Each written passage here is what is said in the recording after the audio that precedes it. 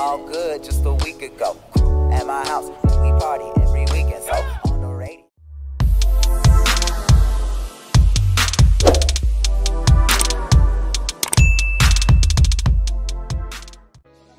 Hey honeys, it's Elms. Welcome to my channel, and if you're new here, please subscribe, and if you're returning, welcome back. Today I am partnered with Luvme Hair. I really love their boxes, guys. Like, their boxes are so cute. This is the Sugar Maple 4x4 glueless bob wig. And what I like about it is that it's glueless, okay? You can throw this hair on and go. And the only thing I'm gonna do is a little styling. So I'm actually gonna show you how I style this in 10 minutes or less. And yeah, since it's a new wig, I wanna put a little bit of pomade on it and make sure I secure that part and put a little bit of concealer. And yeah, flat iron the ends. But after this, it'll be like a basically ready to wear wig where you can pop it on and be ready to go in 5 minutes. So that is gonna be everything. I love a convenient wig. I love a beginner friendly wig. So let's get into it. I had to take a moment to just show you the shine of this hair. You see it. And then also the cut, because this cut is super bomb. Here's a close-up of the lace, and this unit is already pre-plucked. Also, I just want to show you guys a little bit more of the hairline.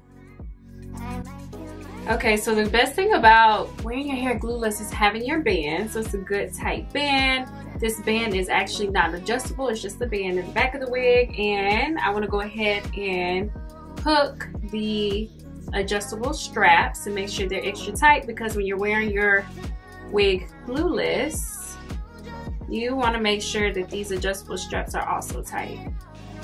So I'm gonna put them on the last notch. All right, perfect. Now, put it on.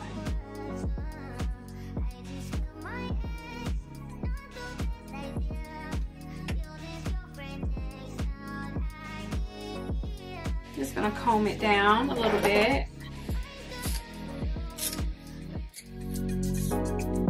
Now, one thing I will say, you definitely want to make sure when you have your bob that your braids are laid, or either your hair is laid down as flat as it can be.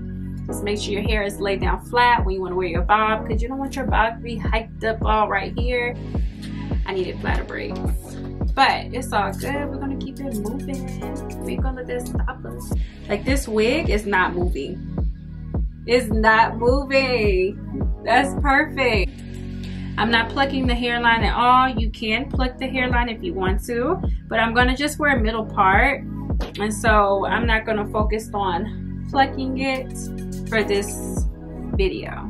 I love a statement wig. This is one of them. This is definitely one of them. I love it because it's like really pretty. The color is vibrant. So go ahead and take my hair clips and clip it back.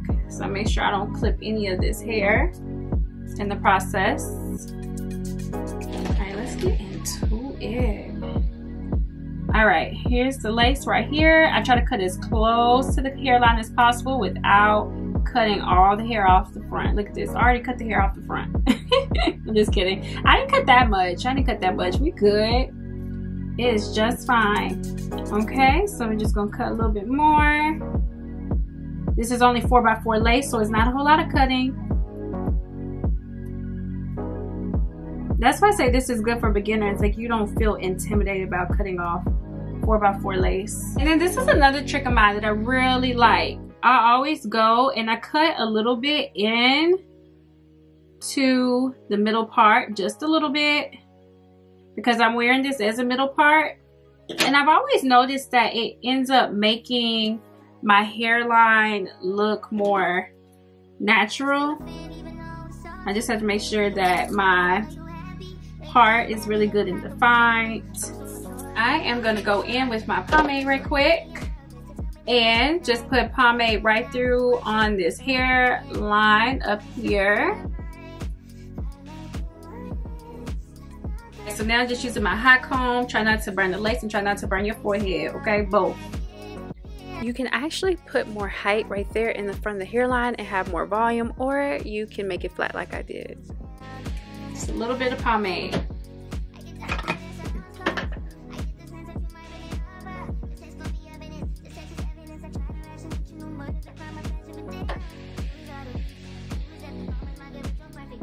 Make sure you get that crown area because that's where we get the most hiking up. My hair is gonna hike up anyway because my braids are not as flat.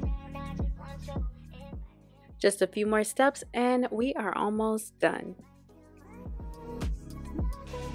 Moving on to the Fit Me powder.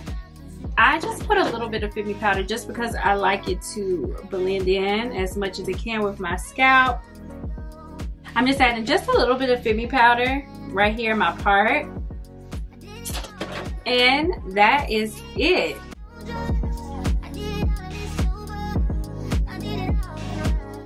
I have to make sure that my bob frames my face. I promise you, if it doesn't frame my face, like I will curl these ends over and over again.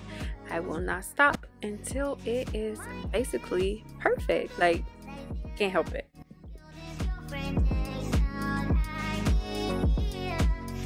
Yes, and now it's time for a close-up.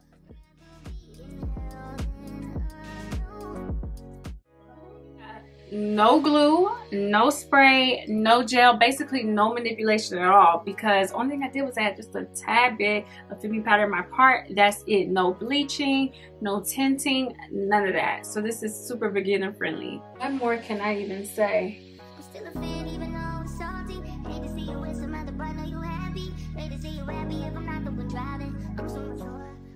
Yes, this hair is silky, but also you see the movement. You see this hair moves, all right? When I'm shaking it, it is not stiff at all. Oh, look at the back. Having a wig that's basically easy maintenance, so convenient, because when you want to get up and go, you can really get up and go with this wig. It's already basically in place. The hair quality feels really good. I like it because with color treated hair, you know, you never know what to expect sometimes. I definitely say if you're into bobs and you love a good ginger bob, this is a good time to consider this wig, okay? Because you will love it. You will really, really like this wig. I feel like it is framing my face. They had a good cut on it and everything. So what more can I say? Period. This hair is fire.